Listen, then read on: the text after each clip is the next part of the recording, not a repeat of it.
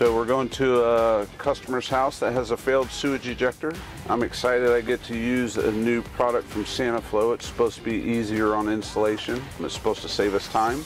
Really excited to get to use it. Hi there. Hi, good morning. How are you? I'm doing well. How are you? Good, other than a little frustrated with the problem in the basement. Here you're having another problem with your sewage ejector. Again. Let me show you where it is. Here it is. So what I'm going to do today is take out your failed sewage ejector and put in a new Sanipit system, which will do you wonders. Fantastic. So what we're going to do first is we're going to pull the inspection cover to verify what's wrong with the pump. And there we see that the float has failed. So the next step, we'll verify that the float has failed. We'll plug this in. All right, the float switch has failed. Now we will plug the pump in. The pump is working. So our next step is to turn this valve off and then start taking it apart.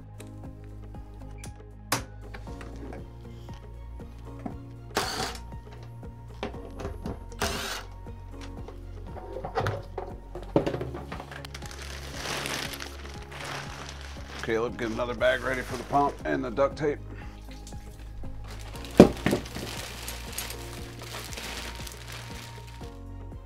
So in a lot of installations, we have the discharge pipe that sticks out quite far. We do have to trim this back some, just to make sure that there is maximum gap for discharge.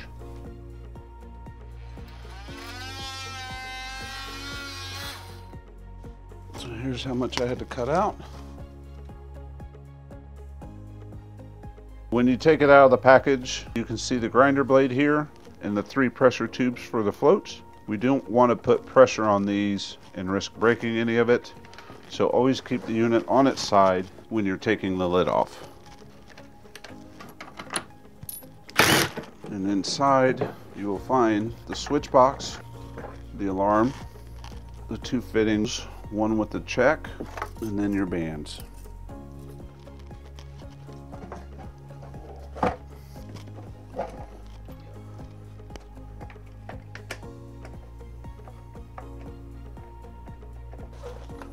So with this insert, it does have 16 holes around the outside, so you can use it to conform pretty much any configuration. But with this pit, I'm using 8 of the bolts, because that's all this pit has, and it makes it quite secure. Slipping this collar back on. I just have to put these 2 screws in this plate, and then I can put the lid on, and then start piping it in. Now I'm ready for the lid.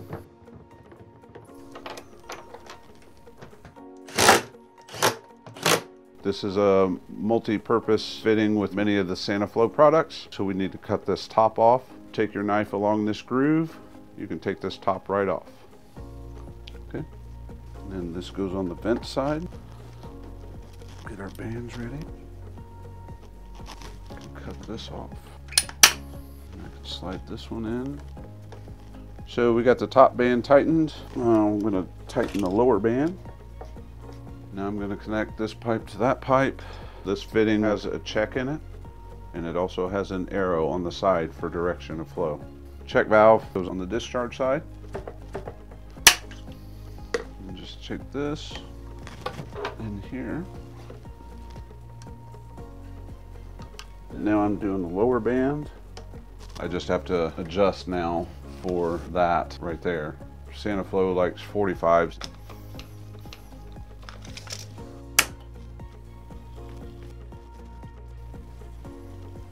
That's it. Now all I have to do is start mounting that box.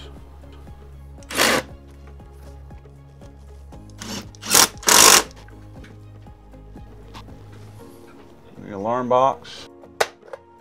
On the tube for the pressure switch, we don't want any loops from the pit lid to the control box. If there's condensation in there, it will not work properly. So straight from the pit lid to the control box, make your cut. Slide it on the end. So on the cables, there is a brown end and a black end. There are corresponding spots on the bottom of the control box. Plug them in accordingly. They are one directional, so you have to make sure that they're in the right way. and then it click into place. So take the protective end off the alarm cable, plug it into the alarm, and then plug in the unit. Power's on. Open up the valve and test.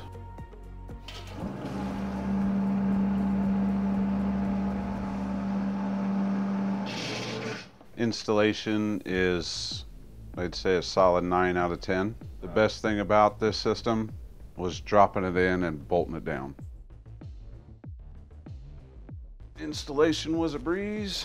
Now we're going to check on serviceability. Take the lid off. So now we're going to run the pump to clear the pit.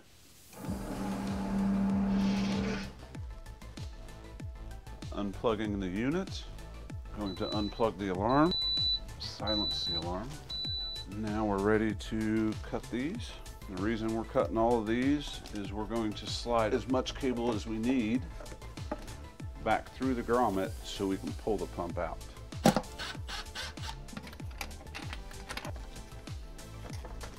I can take the screws out for the pump. Close the valve. Now I'm going to pull the motor. Now I can disconnect the wiring.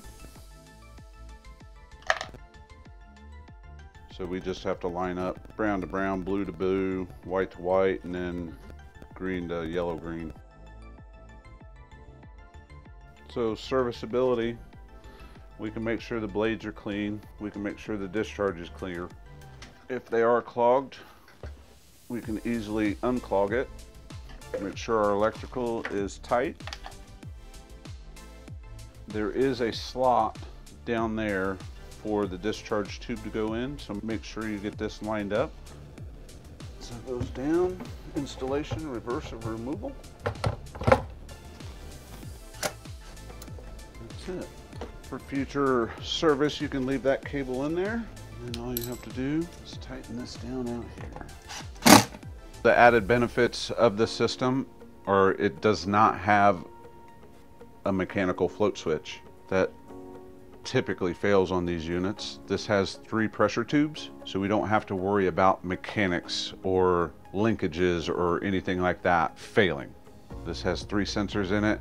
How often are they going to fail? Not very often. They're not submerged, as opposed to a typical float switch. To check the pressure tubes and the sensors for the float, we're going to disconnect the carbon filter. And as we did with the pump, we're going to give some slack on this other cable so we can pull it out of the pit. On the pressure housing, you want to take the lower set. Now we can pull the unit. We can check our tubes to make sure they're clear. And we can get at our sensors. Pull this off, and you can get to your sensors from under here.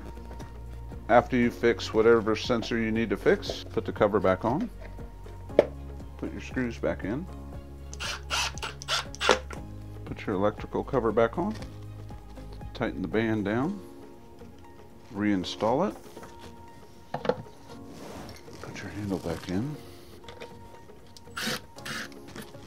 and reinstall your outer screws. Now you're going to tighten down this cable to leave that cable in the pit for future service. Then you're going to pull your clear tube back out, plug it back into the unit, plug the alarm back in, open up the valve, and test. As opposed to a traditional sewage ejector, I would recommend this product 10 out of 10 times for ease of installation. It cuts down on time. Bolt it up, bolt it down, hang it on the wall, plug it in, you're done. It was a breeze. I'm so glad these issues are finally going to be over for us. We kept having to have the plumber come out. Now he's installed the Sanipit for us. It's just such a relief to know that we won't have to deal with that stink and the mess anymore. Dominic, thank you so much. I'm so glad to have that problem fixed. That's going to be great. No problem. I hope you enjoy your new system. Thank you. Have a good Bye. day. Thanks, you too. Bye-bye.